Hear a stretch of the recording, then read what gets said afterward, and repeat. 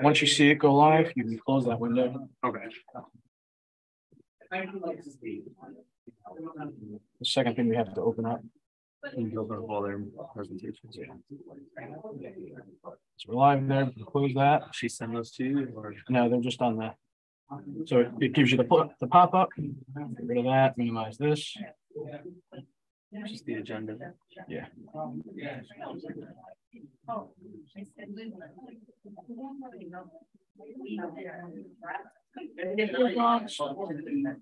Now I'm just going to pull up their two presentations they're going to have. Four. And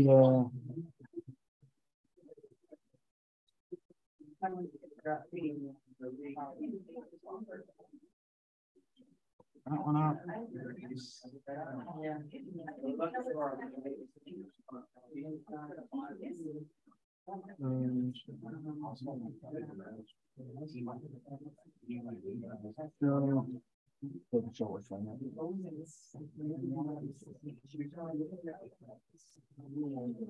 So from here, we're going to go back to this.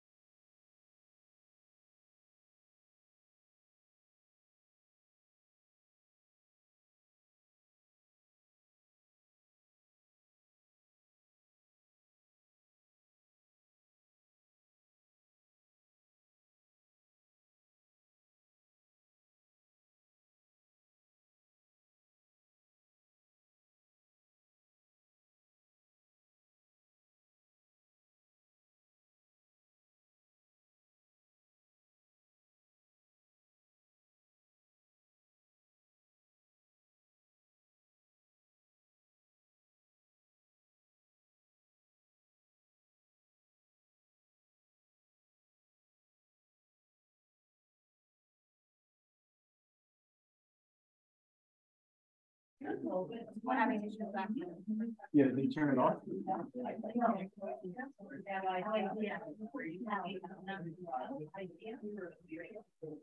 Testing. Good. Yeah, that's good.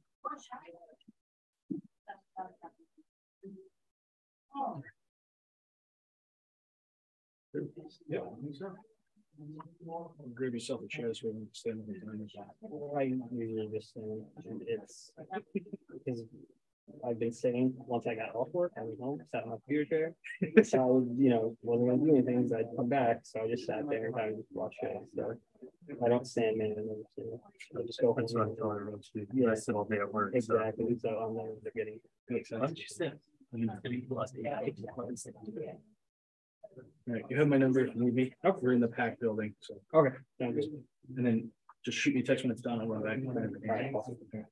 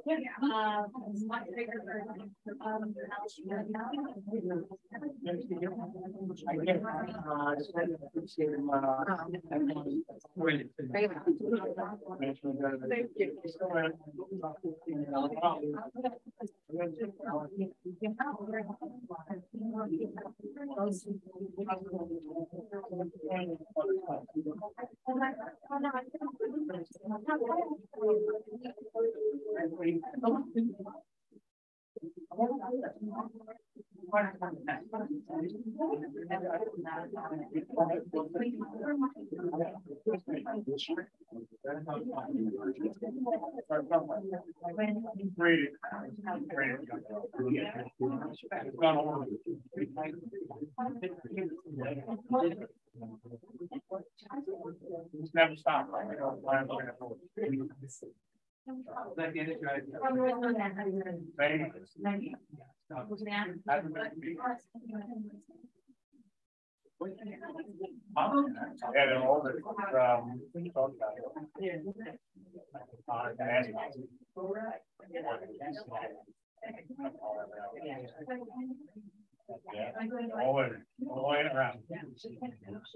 We ready, ladies and gentlemen?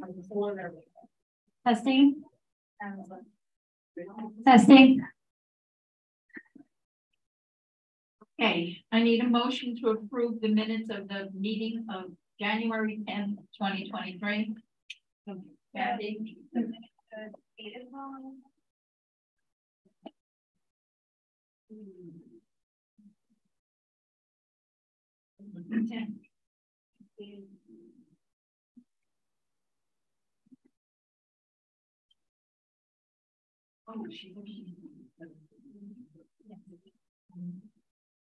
Okay.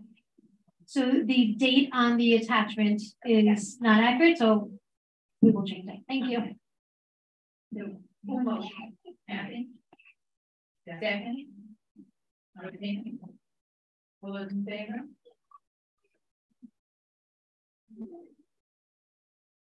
Dr. Fairley. Hey, good evening, everyone. Thank you so much for joining us tonight. This week is Buildings and Grounds and Security Recognition Week. On behalf of our Board of Education and our administration team, I would like to thank all of them for all their hard work and dedication to our students, staff, and faculty. In so many different ways, they all play a critical role in the health and safety of our students, staff, and faculty. So again, on behalf of our entire team, huge thank you. In a little while, actually, we will be able to showcase some of the wonderful work of our Buildings and Grounds department as part of our facilities update presentation. Budget updates, right? We are very, very involved in our 2023-24 budget development process. At this time, Ms. Skills has met with all central administrators, building and department leaders, and has received the administrators' analysis of this year's budget and their needs for the next school year. Ms. Gilson and I have met multiple times to continue to build and work on our proposed 23-24 budget. Our first budget presentation is scheduled for February 7th, which is our next Board of Education meeting. Next, I do want to take a moment to apologize to our community for our communication delays as it relates specifically to our transportation routes. It's certainly no secret, not just West Babylon, right, but other districts throughout the state, right, continue to have a shortage with regards to bus drivers and monitors. We, of course, continue to interview, continue to add, additional drivers, right, as we receive them. However, the reality is that we need to do better, right? We need to communicate better and more timely with regards to transportation delays, and we will do so. Reminder to all of our community members and parents, if you have any questions or concerns, please contact the appropriate person listed in our chain of communication. So as an example, if you have a question with regards to athletics, you would reach out to Mr. Howard or Mr. Hanley. If you have a question or concern with regards to transportation, then Mr. Graneri, and so on and so forth. That chain of communication is on the website with everyone's email and everyone's phone number. And that's all I have for this section of the agenda, Ms. Campesano. We have a couple of presentations for you, including some special guests from JFK. Statements of West Babylon Teachers Association, West Babylon Administrators Association, CSEA representatives, Student Association representatives, PTA Council representatives, residents on agenda items only. On agenda items. Thank you, Dr. Family.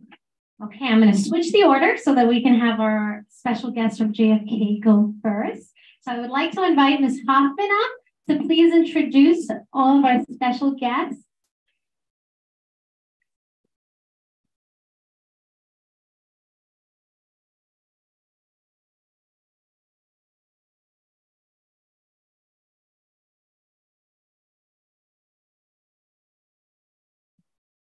Hello, everybody. I'm Jennifer Hoffman, the Director of Humanities, and my name is Haley. My name is Anna.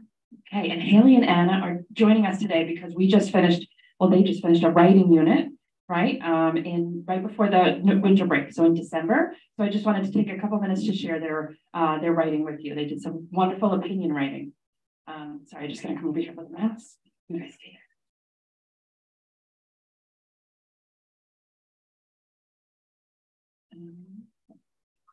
So research shows that the ability to write arguments is essential to the success in college and the workforce.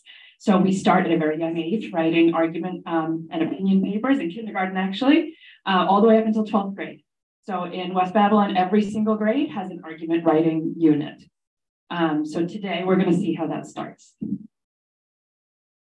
Okay, so this should look familiar to you guys, right? So the unit in first grade, they start with bringing in a collection of toys or a collection that they have. And we know that all of our first graders have a lot of collections in their homes. So they bring it into school. This is an example of little pets there. But the unit includes judging their toys and their collections and explaining which one is the best and why it might be the best. They move on to writing reviews, maybe about a movie, restaurant, a video game, or a vacation spot. And they also write reviews about book. Just went backwards.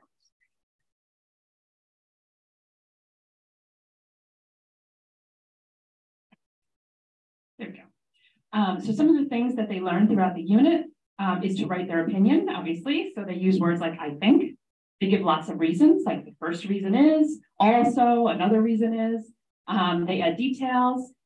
They talk back to the reader, right? Like some people say, or I still think that. They might quote experts and they politely disagree.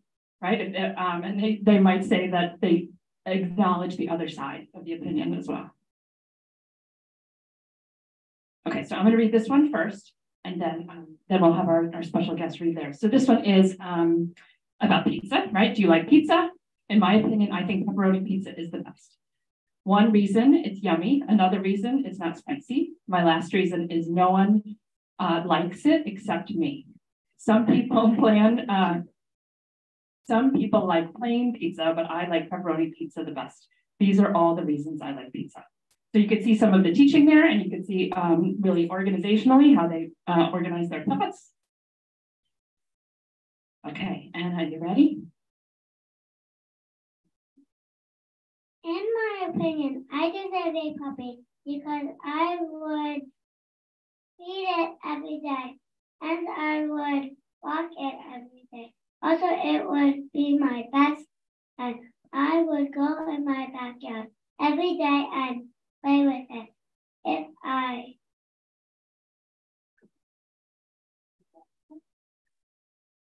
would love my puppy. These are and take care of it. These are all the reasons why I believe I deserve a pup. Some people have a lot of toys to play with, but I want a puppy to play with.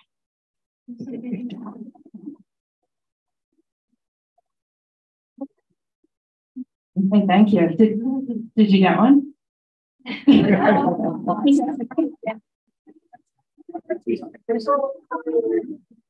Some good reasons there, right? Okay, I'm gonna read one other one.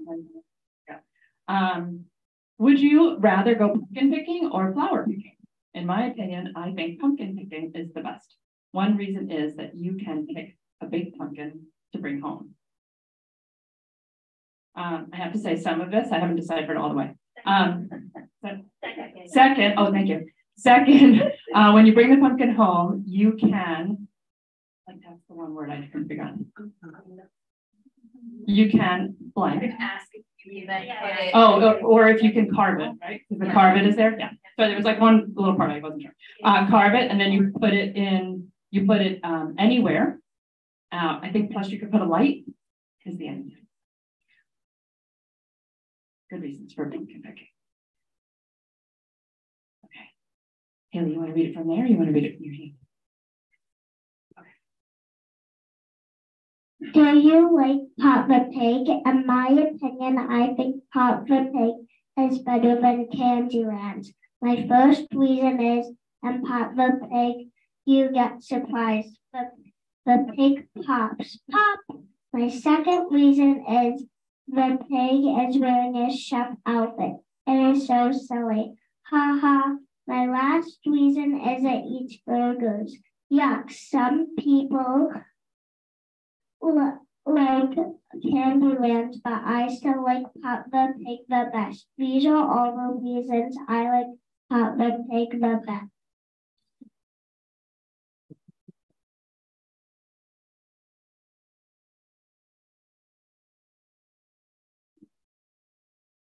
Okay, great job. And I totally looked that up after I read your review. I was like, what is Pop the Pig, right? I knew what Candyland was. Okay. Do you like cutie cuts? This is another one I had to look up. I would rather cutie cuts or LOLs, but I still like cutie cuts. In my opinion, cutie cuts because you have to brush its hair to find out what it is. One reason is because you can cut their hair even more. Another reason is because it's adorable. My last reason is because the eyes are so cute. Some people like LOLs, but I still like cutie cuts. These are all the reasons why I like cutie cuts more than LOLs. The other toy. Okay. Thank you very much for listening, and thank you for all the sharing. Is there any questions about our opinion writing? No, but I'd like to speak to the parents of the girl who doesn't have a puppy yet.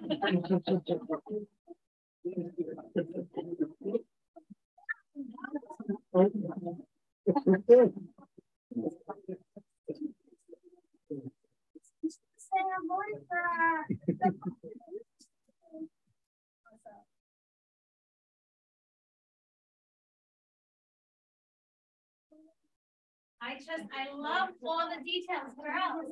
That was just amazing. I am just so impressed by your writing. I have to say, whoever wrote the one about the LOL, my Taylor would have voted for the LOL. I would have argued really kindly, but you really would have strong opinion about the LOL. Great job. I'm glad that you have copies. That's awesome. And you, I mean, just amazing. Can I see your artwork? I couldn't see them. Love it. Love it. I have a little something for you on behalf of our team here to thank you for being here. Hello, public speaking. I mean, huge round of applause.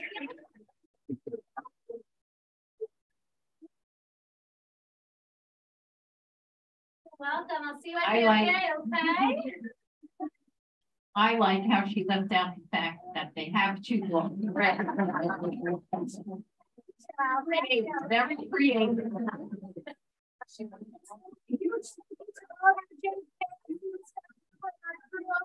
Thank you for being here. Thank you.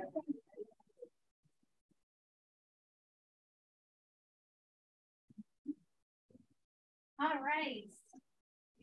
So,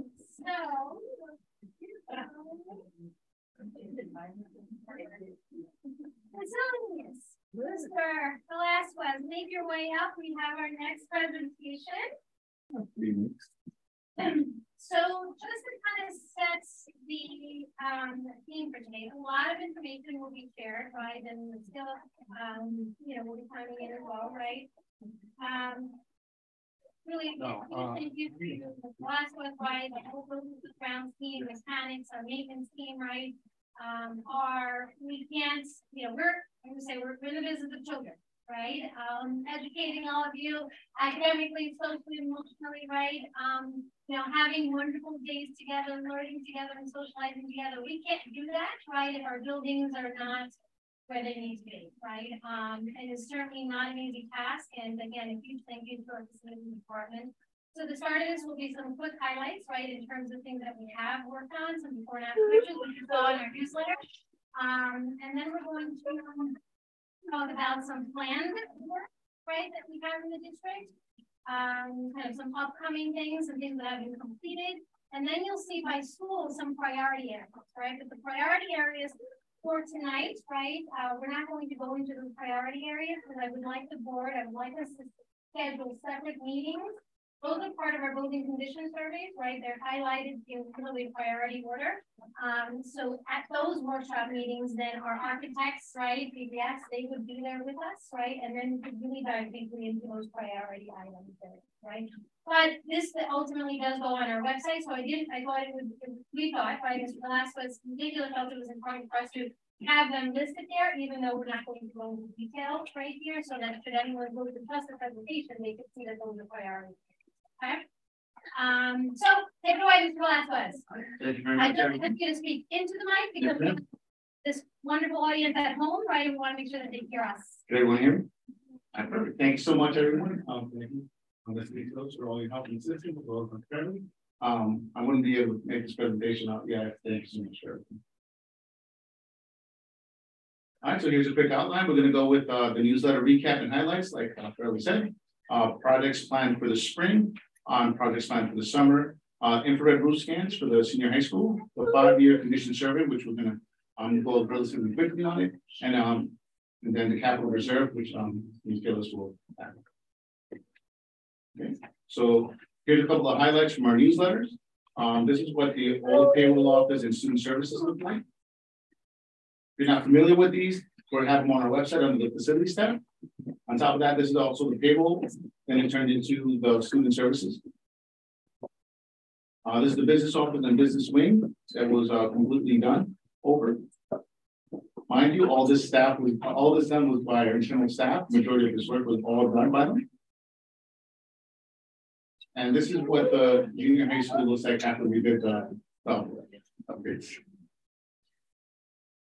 So here's our projects planned for spring of 2023. The Forest Avenue and South Bay Elementary removal of the underground oil tanks. They're scheduled right now for the February break.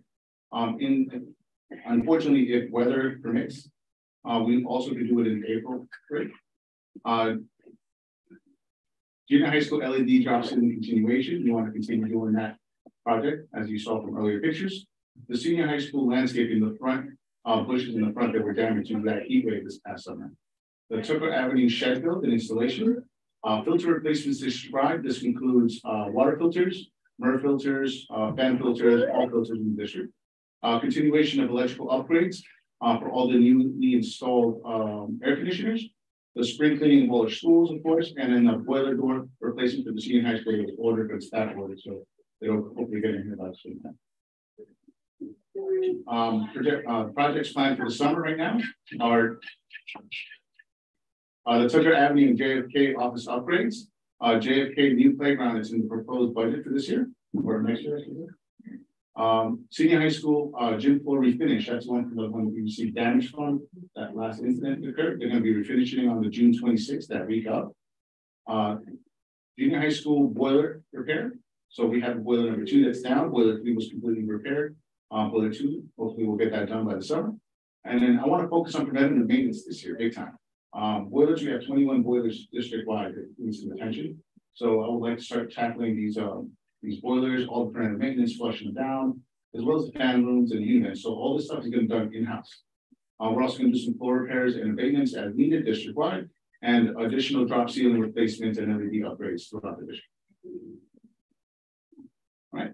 So this is the Forest Avenue Santa Pub that was done not too long ago. This is our maintenance crew that did this wonderful work. Pretty much they did everything from painting the LED lights to drop ceiling. So this is what the work that they did. And this is the proposed work areas that we're going to do is JFK and Tucker. Same thing, we want to make it look a little bit cleaner, nicer. And that's the way we want to go about it. It's going to be done all in-house except for the floors. Summer project or summer bond project for 2023. It's going to be South Bay, the new water lines, the RPZ, and the driveways. I'm pretty sure you guys are familiar with the slides from the capital project. Or project, sorry. So this is the senior high school infrared roof scans. As you can, I don't know if you guys can see the mouse. Okay, so pretty much all these roof scans were done between 4 p.m. and 8 p.m. On one of these evenings, I can't remember the date. So this blue area over here is pretty much dry. Anything that's wet is wet. So the redder the color, the wetter it is, and you can see the scan right here. On the next slide, I'm going to show you guys what it looks like. More of the roofs. So as you can tell, all this area is wet. All this area is dry. So this is a good picture right here to describe the areas around the senior high school roof of how wet they were. If you guys have any questions, I'll be more than happy to answer. So here's a 5-year building condition survey. It's pretty much the intent of the 5-year plan is to identify the current condition of all buildings in the West Bradford School District. Karen Lisa was our BDS architect. Carl Weber is the engineer, and myself, we kind of did the whole walkthrough of the district to pretty much identify everything and how the district is. Pretty much it's going to serve as a tool for us to actively manage this capital projects, future things that we can handle in district. I actually used the building condition survey to identify what projects we're going to tackle in summer or breaks or either things that we can do to try to save money. But there's also items that we can't handle, kind of like the bond work that we just onboarded. Anthony, the wet spots on the roof, Yes, ma'am. are we moving heat through those? Yeah, so water's pretty much it's a really good conduit of heat. So what happens when it gets wet, that's the reason when you gotta go from 4 p.m. to 8 p.m. It holds its temperature, and then you'll see the difference. The blue is cold, the wet is red. So you're gonna lose heat. You're also getting water moisture coming down, and you're gonna have trap moisture, and that's how you actually are able to identify it. So that's why you have to do that big change of the room. That's all coming out anyway. That's all. Yeah, that's all. Yeah, that's all. It's just pretty much I guess that's right. Confirmed all the leaks that we had throughout the week. I was up there at home. It was kind of cool to see that. So this is the 5-year condition survey. We pretty much did priority 1 and priority 2. But like Carly said, we're going to actually tackle this later on at a different meeting. So I'm not going to go too detailed. I'm just kind of goes right through this. And the other piece for those meetings, right, as we go through that, right, any other areas that, again, we've done walkthroughs, right? I mean, I'm pretty sure that the areas that we noticed in the walkthroughs have been identified already in this case, but it gives us an opportunity to go through that, right? And yes, take a look at what they identified as priority 1 and 2, but there may be other areas that we as a team feel that really, even though that's priority 3 or 4, right, for us, that really is priority 1, right? So we'd like us to do that, right? So that is really what I'd like us to kind of dive deeply into those so that we can all, right, share our thoughts and opinions, and then you can give us direction, right, on the team's priority.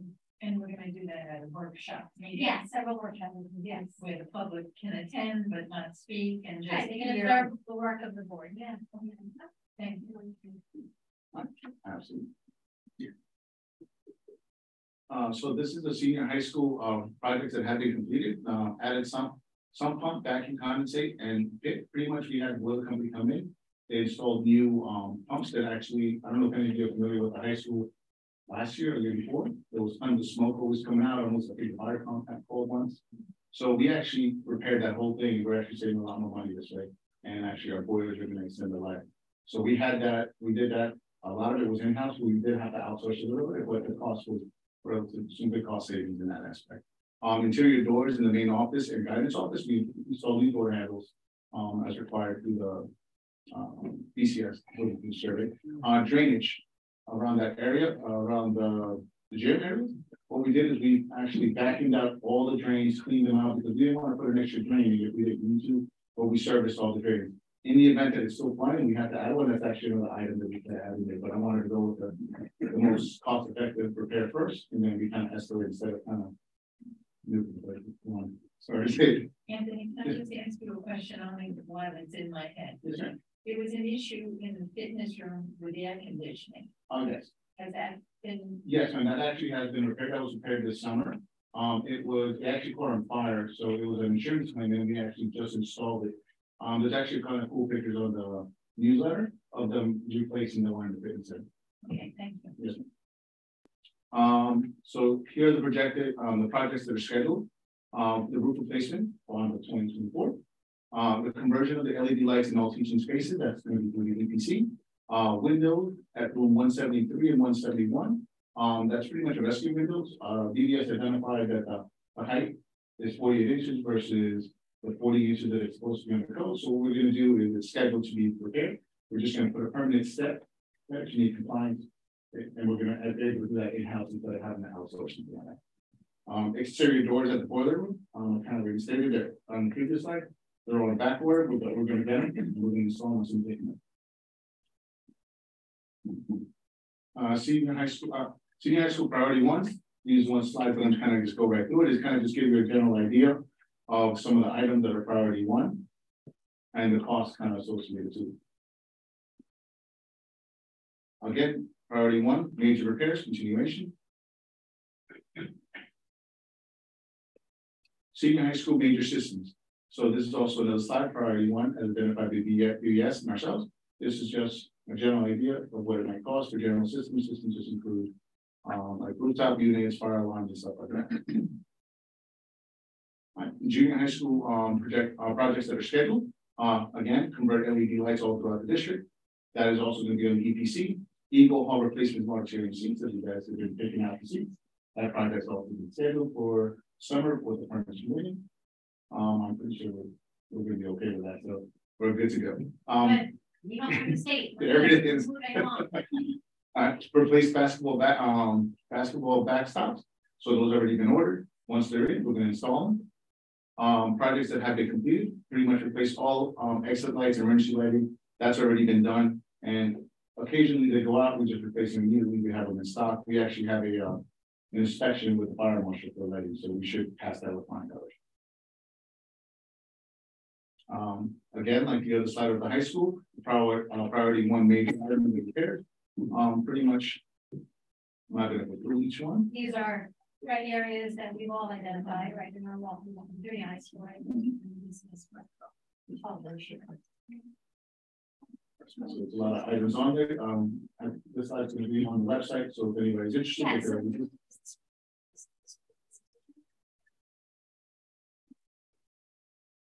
continuation of major items, priority 1, same thing.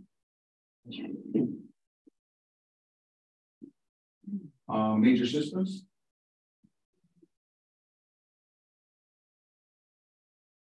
Forest Avenue projects that have been scheduled is upgraded BMS system. That's actually going to be done district-wide through the EPC as well, and then upgrading LED lights again through the EPC. energy performance contract that you're using acronyms.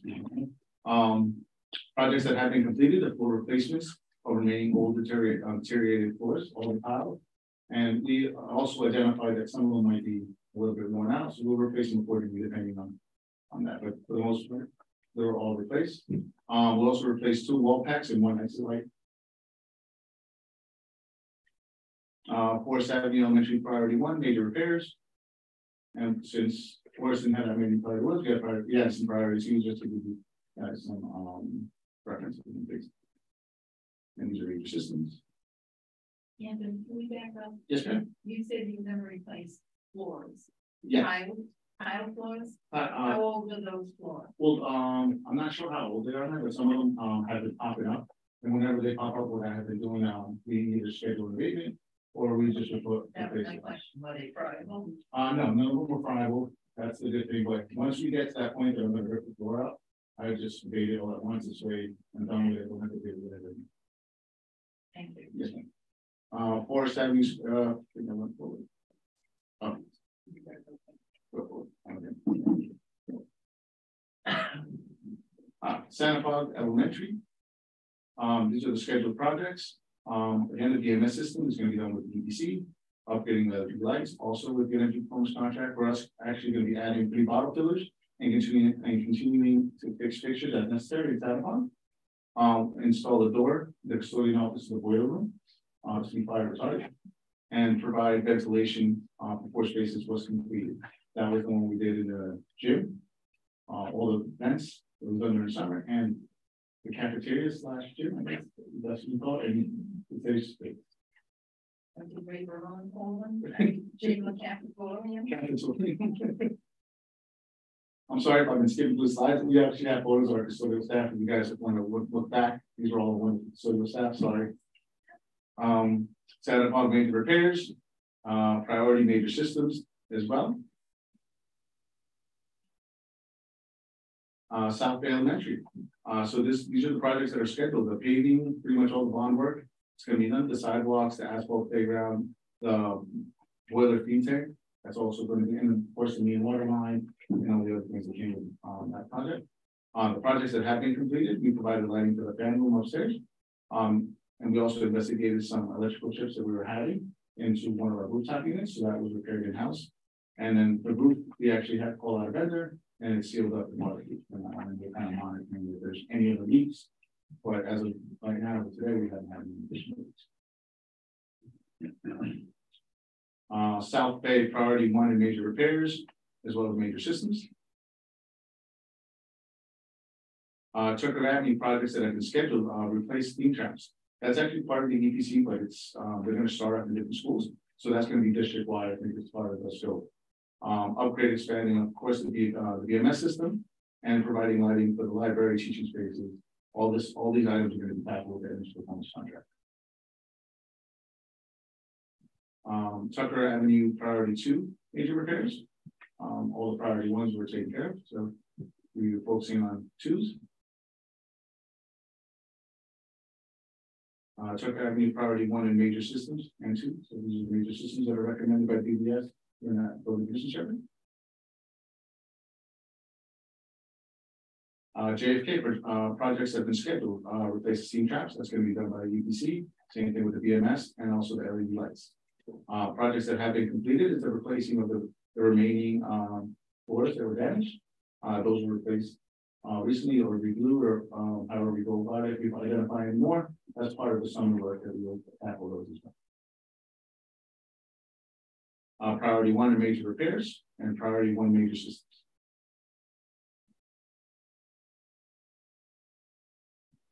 Project scheduled for the bus garage, interior walls. So these are just, that's the gap that we've been identifying with the BBS and trying to figure out if they're doing the course. They're pretty much going to give us a different avenue of how we're going to do that. That's scheduled for a later date. They're also going to be upgrading the LEDs and better light system. That's also covered by the EPC.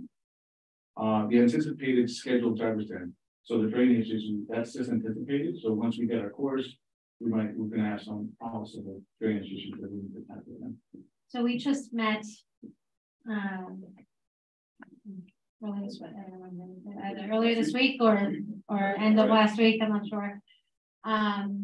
with the team to review some preliminary results. I had shared with the board, right? Some information in terms of the law, right? That no moving is there, which is great. However, the issue over there is that the land over there, right? So it's not a simple fix, right? So that is going to be discussed in terms of during one of those workshops, right? Because the soil, right, is what's most concerning, right? So it begs the question, oh, can you just pick up a building and just put a building somewhere else, right? Now, right, so we're going to have to, talk about several possibilities, right? Several things, several options for us to consider with regards to, that particular building. It is safe to be open, right? Yeah.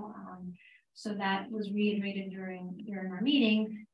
Again, it's just not a simple fix of, just rip up the floor and put anyone down. Is part of the problem that the soil is always wet? It's a combination of low water table. So it's pretty much, the water table is really low around that area. There's a swamp area around there. That's the reason why some of the dry wells probably won't work. After you go few feet. But the boring that was also coming from DBS and let us know specifically what the soil condition is. French drain would not work in that situation. We can possibly do French drains, but then where do we divert the water to? If the water table is too low, it's just going to fill up and come back, go back. So then we can figure out a different drainage pattern. That's the whole boring. Right. They were going to get additional information to us, right, for our follow-up meeting. And it's similar piece, right? They were sharing, right, in terms of even the South Bay parking lot area, right? That in reviewing the soil borings results from there, that is that whole section area, right? That it's coming up. They're coming up with numbers that they necessarily weren't expecting, right? But it does make sense based on also the bus garage, right, in terms of situation. So the original plans that they had maybe for drainage may need to be adjusted, meaning either additional ones, but wider, not as deep, right? So a couple of other variations, right, that in terms of shallow pool because of the soil. So they kind of gave us what they had up until then, and then once they received the final report, we were going to review them. It's a question on the slide that had the outside of junior high school. It had tennis court resurfacing and basketball. That was the cost to fix as is. I know we briefly touched on at one point, envisioning that area. That was just estimate to fix the problem. Exactly. Yeah. In mind. Yeah. Right. Definitely, right. If we want to kind of revamp that, right, and that's why I think it's important for us to really kind of dive deeply into that, right? Because then, and the other piece is, yes, we'd like to shift that to one of the first things that we, tackle. I think as a whole, in terms of, I know that we were all concerned about that, right? So that is the opportunity to talk about, something different back there, right? In terms of layout and parking, right? Kind of all those different variations. But yes, those numbers were just replacing them. And this always work is projected over 5 years. Yes, ma'am. It's pretty much to give you a projection of 5 years of priorities and different priorities on how you would like to tackle it. But at the end, it's always construction important how we do it. Yeah, they recommend, right? And every year the building fish survey is updated. So those could shift as the year goes on. If something happens, something can be pushed out. As buildings and grounds addresses different things internally, then they go back and adjust it, even though that's done. Never ends the list. Fluid list every year, but it's over 5 years. We did the survey how many years ago and said we had $44 million worth of work. Oh, this is probably around the same. Yeah. So that we need even It's hard, yeah, exactly.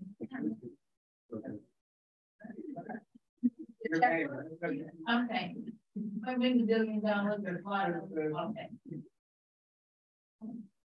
okay. Bus garage priority 1, the major repairs and major systems. Driver's stand priority major repairs as well as major systems.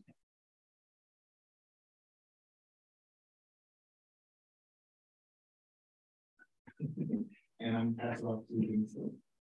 So, How do we pay for this? yes.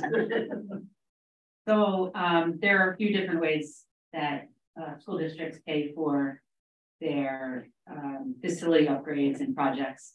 One was the bond that we passed, that's specific to what the voters approved, which was the roof and, South Bay.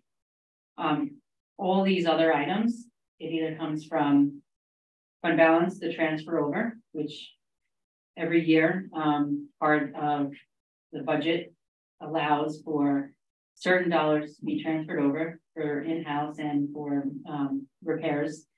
To be able to maintain over the 5 years and to be able to build a savings, let's say, district would need to create and establish a capital reserve. We used to have one. So as of now, right now we don't, and it would be great if we are recommending the board to create a capital reserve, and for this year, it would basically be established and funded through possibly other money that is already in reserves or excess fund balance at the end of the year. The reserves, the creation of the capital reserves requires voter approval, so it would be on our proposition. A few of the items would be establishing the purpose of the reserve, the amount of the reserve, the probable term, and where the funds are being created from to go into the reserve. A lot of school districts do a reserve for, let's say, 10 years for 10 million. And over the course of 10 years, you can only put in the max of $10 million. So all those terms would be discussed between the board and decided amongst them. And a few times districts say in a year, you can't put more than a certain amount in. So all those terms can be discussed. And the reason why people do a capital reserve is to maintain their systems and projects throughout the year. So it's not after so many years you go out for a bond. It's being able to save up to be able to do some of these capital projects that were in the 5-year. So the recommended proposition would be an additional proposition in the budget. The first proposition would be the voters approving the budget. The second one would be the voters approving the creation and funding of a capital reserve. It would be capital reserve 1, and it would be going for future projects. Those future projects could be a list of the items that are in the 5-year capital building condition survey. So it would be discussed, it would be written in the proposition, what we can, why we're funding it. Again, it's placed on the ballot and it would be number 2. So they would have 2 propositions to vote on.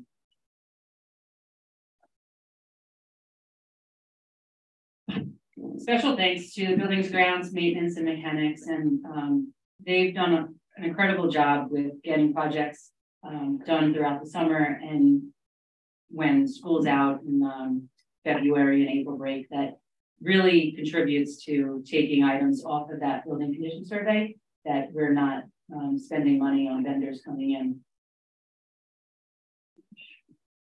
It truly is. I mean, everyone knows, right?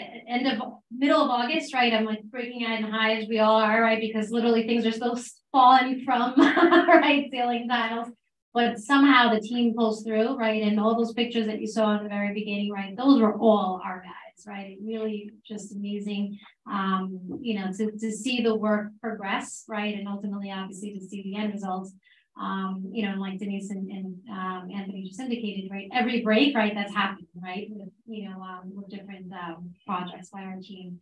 So huge thank you, right, to Anthony, to you know, as well, right, in terms of leading the team and really establishing that vision. I think the key word that you mentioned beforehand, right, is that, you know, proactively planning, right, and taking a look at, okay, plans for now, you know, proactively, we know that our boilers are old, right? So what are some preventative measures that we can take, right, to really expand the life there, right? I know there's some things, oh, you know what, that's gonna be an issue probably 2-3 years down the line. Is there anything that we as a team can do now, right? So that ultimately, you know, we'll be in a better position in 2 years from now. Well, we definitely have to remove or replace this. How do we, you know, district plan for that financially, right? To do that so that we're not in an emergency situation, right? So I thank you, the team, you know, Denise, obviously the board, and again, this is a huge topic, right? And as I mentioned beforehand, we can't do our business of educating our children without our buildings and grounds, right, being up to par. So the follow-up to this, you know, we're going to talk a little bit more about capital reserve during our first budget presentation. I do want to encourage everyone, right? Like there's our contact information in terms of facilities, right? Mr. Velasquez's contact information, Ms. Gillis, right? So any facilities concerns, right, to reach out to our facilities departments, so that you can, you know, it could be something that we're aware of, but it could be something that we're not aware of, right? And then ultimately Anthony immediately goes out and he does a walkthrough, right? And he identifies and develops a plan, right, with the team on how to address it. And then as a board, as an admin team, we'll have our workshop meetings and dive deeply into the building conditions documents, you know, which is really, you know, like this big, right? But I think, you know, having our architects BBS there, kind of breathing life to it, and Anthony knowing the nuances and the details in the background, as a team, we'll be able to make informed decisions with regards to our priorities in terms of facilities. Anthony, I have a question for you. Have you ever compiled data? If your guys do a project and it costs us $20,000 from the capital reserve, have you looked at what it would have cost us if we have to go out and hire somebody to do that same job, so that we could justify a capital reserve fund by using our own money rather than paying $60,000 or $80,000 for that $20,000 job? It just lends more validity to a capital reserve. So if you could do something like that. Absolutely. We actually done, for example, like the drop ceilings, we used, I started doing it in the cafeteria. We had that small fire. I kind of got quotes and how much it would be repaired. And then from there, we were able to do it ourselves with a fraction of what they charged us, as well as reap the benefits of the rebates that we get for the lights. Same thing. It's a little bit more difficult when you start like, with the EPC that we have now to do the LED lights. It's kind of hard to put a number on it. But I can quote it out, but certain vendors are getting a little upset after some asking them for quotes, and I don't call them back. You can do that, but what you can, yes, you know, it would be good for us to know how much it saved us to do it in there. I wonder if we have like It's even like the what they're writing on there as their creative cost that you're taking off and saying we're doing it in-house. BBS said it would cost $20,000 when we did it for. So not actually getting a quote for someone coming in, but BBS is using those in the cost. Oh, I could definitely use the BBS numbers and get you rough numbers of an actual number we take. His numbers are pretty accurate. When they say it's going to cost 400, it usually just costs maybe 500, you know. But you could probably do it in-house for 150. Yeah, because a lot of those slides that said projects completed or in process were things that came right off of that building condition survey. So, Oh, that's good. Yeah. So the ones that we did completed those numbers, I can actually get the exact number that we spent, and that'll give us a definitely big savings. This is a few questions. I just bounce off that one first. Nothing prouder than to see in-house people doing the work. And how is it with staffing? You know, because it's great to see that they're doing mulch and landscaping, something that has been neglected for so long. To that extent, you know, the beautification of the outside of the buildings and then the updates on the inside. How are we with staffing? It looks like we've developed a hit team that's, you know, tackling these lists, but they're being pulled from other jobs as well, right? Yes, sir. There's only so much time that they can do so many projects they can do, so it becomes kind of tricky to balance, all these projects at once. Right. Staffing is definitely important. More bodies, title changes, stuff like that. Leadership roles that definitely will help out if we can, or if it's possible. Because there's a savings taking place there. These are things that are only going to deteriorate and get worse. Yeah, and then again, as part of now, as we go into in terms of this budget cycle, you know, by department, right? Like that's another piece, right? All of it is the consideration of that, right? I mean, Absolutely, right, I mean, I think ultimately, right, the discussion of additional, team members, right? Like a hit team. We talked about in terms of the grounds, and actually, I think you just said that, right? Because the same individuals, right, that are responsible for certain things, when other things happen, we pull them from that, because we want things like this, and otherwise, right? Like, so then other things go by the side, right? So that's been part of the discussion as well, and again, as we develop and plan for the next year's budget, right, the staffing piece is part of that. And then the other question I had was, third question. But it's not all I had. So the, I know the bond project, we were estimating about 64% reimbursement from the state on the qualifying for the bond project. With the capital reserve, do those repairs that qualify, do those get reimbursed by the state as well? Or is that only for the bond? Yes, all capital projects doesn't matter how it's funded. Doesn't matter how it's funded, okay. It can actually be funded by fund balance coming over. As long as it's a project that goes qualifies. SPV. Okay. Oh, that's cool. I think that's a good point to continue to make as we present this, because it coming back, it's again, savings, not really savings. And as part of all the future presentations, and what we'll build into the newsletter and everything is with the emphasis, so that there's no confusion that the establishment of the capital reserve doesn't mean that we're asking for this additional from the taxpayer, right? Like, right.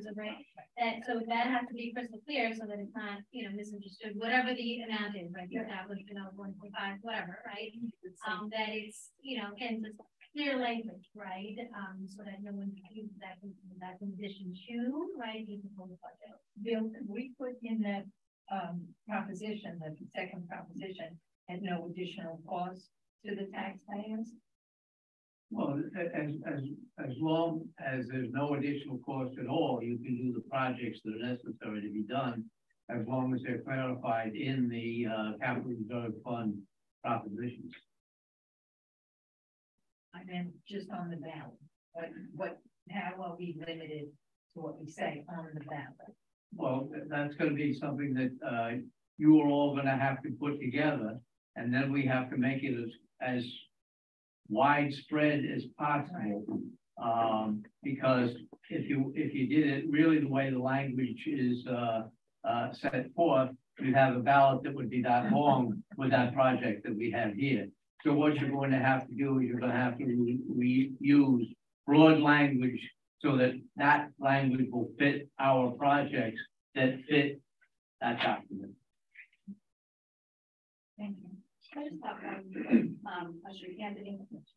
In the presentation, you mentioned the press box, but there was nothing about the concession stand. And I know months ago we had looked at the options. Is there any update on that? Or are we waiting for something from the state? So that's one of the items listed that we're going to in the workshop piece, right? So the concession stand, it's not used by students, right? It's not in our list of things where as part of the BBS would be going into, right, in terms of evaluating and whatnot. But yes, so that's part of one of our workshops. The prefab, right, like they shared with us, right, different pictures, right, and different options and things, right, but that's going to be part of the meeting. That's my third question. How many where the construction trailer was on the high school. There's that light pole that is missing its light. I always need to add. That get knocked over by the trailer being removed, or what are you talking about? You can still see the concrete tower still there. Yeah, there's no pole there, there's a cap on it. Yeah. Well, I'm not sure. I'll take a look at it. I can see if I can get it replaced. Yeah, I was just curious. It's not really next to the doctor. I think so. Where the construction kind of where we would be. Where that trailer was. Yeah. I mean, take a look at Just curious. Yeah. Might be an 8 month on it. Sure. All right. Take a look at it. Any questions? Any other questions? Other questions? Yeah. Thank you. Thank you very much. Please, thank you. Thank you. And then No, you can't ask a question. one other presentation, actually really an update, right? Just repeat on follow up on the Regents week. Yeah, quick presentation. Obviously the senior high school gave a presentation earlier this year about the changes in the Regents exams. We anticipate that the changes are going to remain. In other words, students who score below a 65 from 50 to 65 will continue to be with a special dispensation exempt. They'll get passing credit. We anticipate, the state hasn't released it yet. We anticipate that going into next June, including next January. As such, the senior high school men, again, like the board have asked them to do, and they are looking to create the Regents exams being worth 10% instead of 15 to give students a better chance, but still make it worth something. To decrease it from 15 to 10% this year. And of course, special education students and ELs will continue to be held harmless. So if it helps them, it helps them. If it doesn't, it won't be counted against them. So just an update on where they are with that.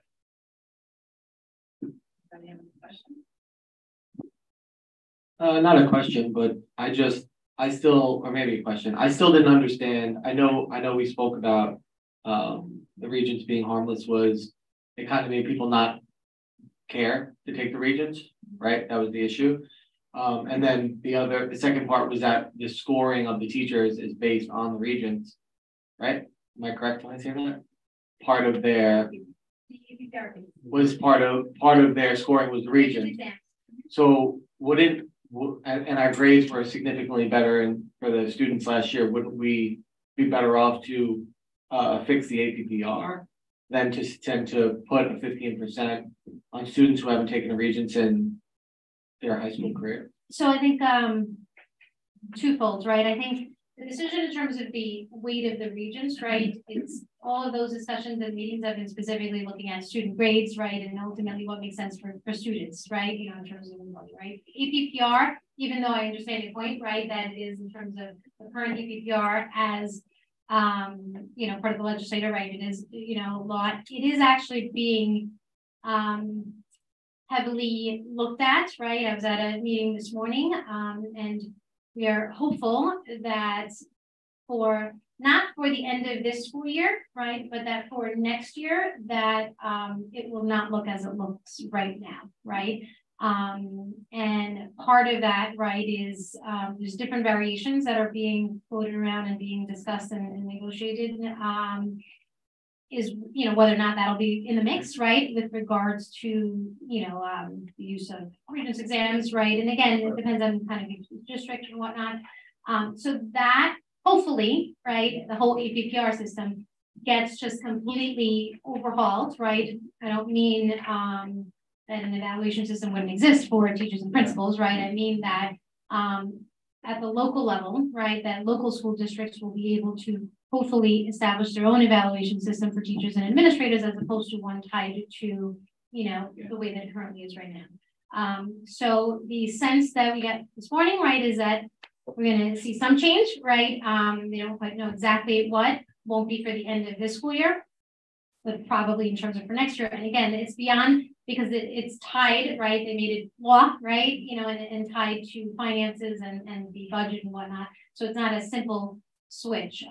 So on our end, again, our discussions at the building level are specifically in terms of looking at student data, right? Like what Mr. O'Leary mentioned beforehand, right? In terms of taking a look at the Regents results, taking a look at how it helps, you know, certain students, right? And special needs students in particular, right? So it's pretty much reducing the percentage that we had before. Remember, at one point we were 20%, then we went to 15%. So now our suggestion is to reduce to 10%, where it still has, you know, value too, right? It but isn't zero. Yeah, I don't know if does that answer? I guess my question was like, I don't understand how it harmed any students. I think that's like, I know that when you guys did the presentation, Lucy had made the comment that realistically, I mean, it didn't, I think that there were students who were fighting for that 100. I think that was a comment you made, that there are the students who are AP students who have, you know, really done their entire school career based on that 97, 98 would still take the Regents and still fight for that grade. And the students who needed the help, it helped. And then there were students in the middle who, you know, I'm not going to take it because I don't want to take it, of course. but I didn't see on the report, and maybe the numbers were different, it was a while ago. I didn't see one student who was worse because they didn't take the reasons.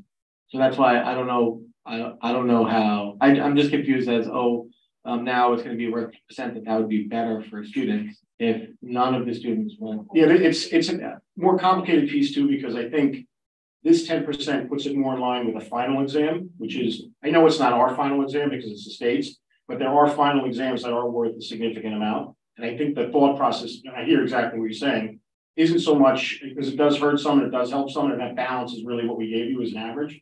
But I think the idea here is to make it more of a final exam. So it is worth a cumulative sort of grade. Even though it's not our final exam, it's still a final exam. And this 10% puts it with parity with what a final exam might be worth. You know, midterms are worth a little less, and finals are generally worth a little more. So there's probably, I always say this, there's always a magic number there. You know, it's probably anywhere from 5 to 15, where that's the perfect number, depending on the kid in the class. But this 10, in my opinion, does put it more on par with what a final exam, independent of the Regents piece. They had to take the test though, or was there an opt-out of the test? I thought it didn't matter because if they got a zero, they got a zero. Correct me if I'm wrong. They did sit and take the test. They have to take the test to get the Regents credit, not necessarily pass. Right. Wouldn't this help the APPR for the teachers? I think it's two separate pieces, because even the finals theoretically can be used for APPR if you have a baseline measurement. So again, this is just the state's version of a final, which we don't have control over because we don't make it. But even final exams can be used for APPR. But last year, the concern, when I had asked the same question when we went over the report, the concern was, I don't remember if it was from members of the board or the presenters, but it was that if people didn't care and walked in and got zeros, that would be part of the, you know, how do you say, oh, part of the teacher's grade would be, oh, you gave straight zero. So I think that was like, I understand how you said it was, but I was more concerned of now if we're going to have students failing, when we didn't have that last year, we may have, I don't remember the numbers exactly, and we're doing that just because of a grade that we're going to give that not a real grade regardless. I was just confused as to how this would help any students getting 10%, but that was better. I get it. Thank you.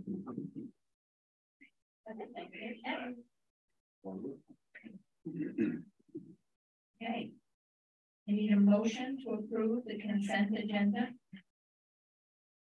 Chris, second, Matt, all those in favor? Second time discussion, policy 4810. I need a motion to waive the discussion and move the policy to the final adopt.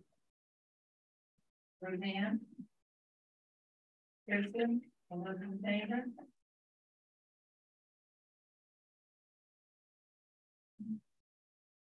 Did I miss something?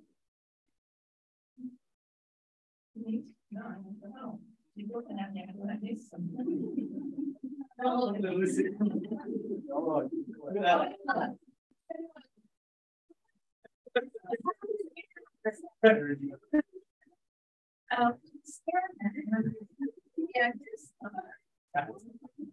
policy 1405. I need a motion to waive the discussion and move it to third final adopt.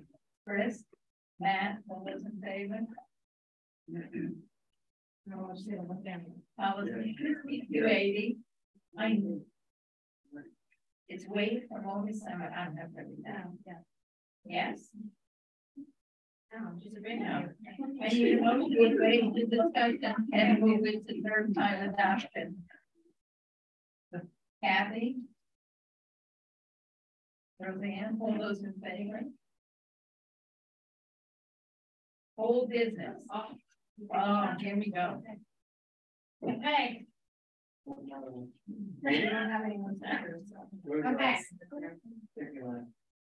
for any new members of the audience, right, we selected this stage and selected this carpet, right? So now this is the tile, and remember I couldn't recall, right, what was going right under, right? So it is tile. So which one? So I'm going to kind of, so that's the carpet, okay? Perfectly here. Get rid of that. So this And the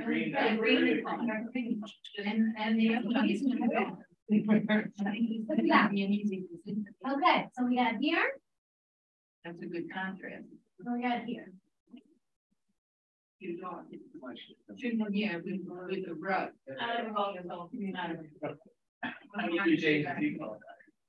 It's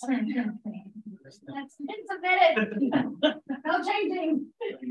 All right. I like that. Any news on the bush route? No, I don't, but I did go over to them, right, in terms of that, I want to, could they show me kind of the whole thing and specifically in terms of the foot, so like. Yeah, so, yeah. I thought maybe we Right? That's that one, yeah. It gives a little more contrast. Okay, I want. Okay, we are good, we will send this in, we have. Yes, We want it in for the spring concert again. going in right now, going to be sent over to them right now. What? That's all I had for old business. I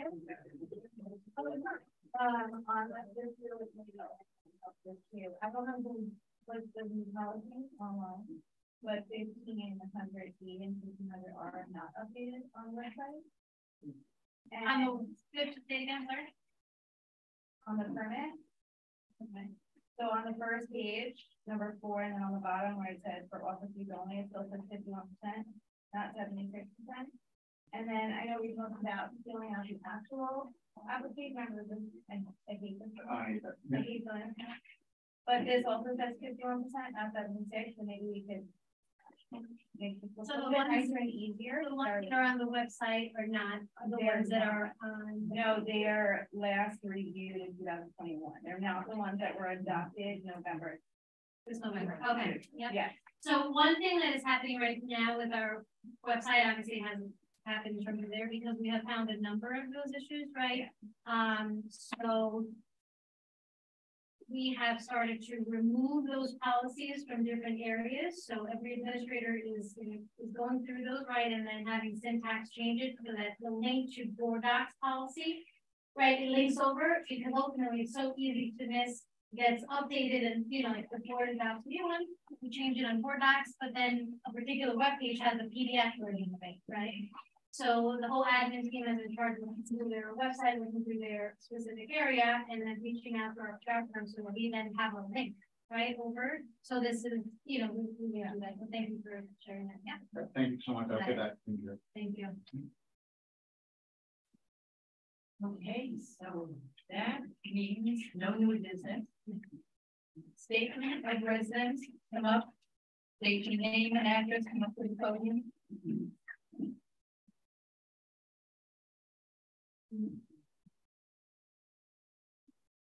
Okay, let me just read mine. Residents wishing to share a statement should come forward, state your name, your address, and any organization that may be represented at the meeting. Write your name and address on the index card and present to Gillen. Thank you. Prior to this, residents will be given up to minutes to share the statement. Please be aware matters relating to individual hearings and including cannot be discussed in a public meeting. Residents who pose questions will be provided with the name of the appropriate person on the chain of communication. Our chain of communication, this can be found on our website and copies on the information desk by the front end. Thank you. You're welcome. My name is Anthony Roccomandato. I live at 238 Chester Street, West Alpine, obviously. I am president of the West Alpine Football Booster Club that was newly established 2 Novembers ago. And my board is here sitting behind me. We have done an outstanding job of trying to reestablish and give our football players and athletes a great atmosphere and a great time in a way to experience something that they haven't experienced before, because the Booster Club was really non-existent.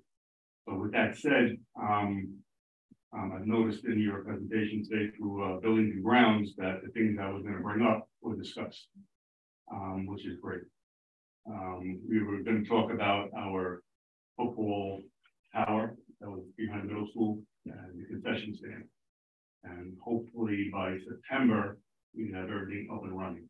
Because last football season, our 4th home football games were a disaster. From our point of view, from the fans' point of view, our taxpayers' point of view. I know you guys have a lot going on. Obviously, there's a great plan, 5-year plan that Anthony has put together. Great to see somebody's taking initiative to put some kind of maintenance back into his buildings. Again, our point of view here is trying to get that tower back up and running. Hopefully that can happen. And have concession open for our fans. And my second point was the background of the middle school, like we spoke about. The handball courts, the basketball courts, everything else, the paving, the fencing. It's a terrible eyesore back there. It looks terrible. And hopefully that will all be taken care of sooner than later. That's all I have. Thank you for your time. Happy New Year to everybody. Stay safe.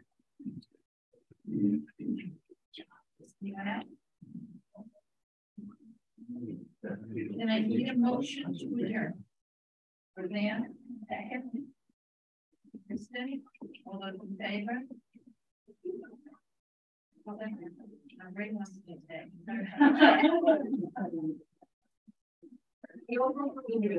Good night, everyone. Good night, thanks. Thank you for being here.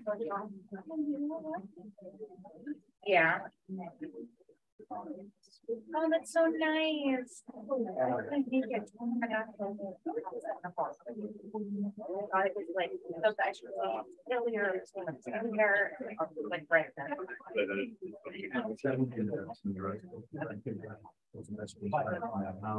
Right, but at least I guess they figured it was like after dinner. That they figured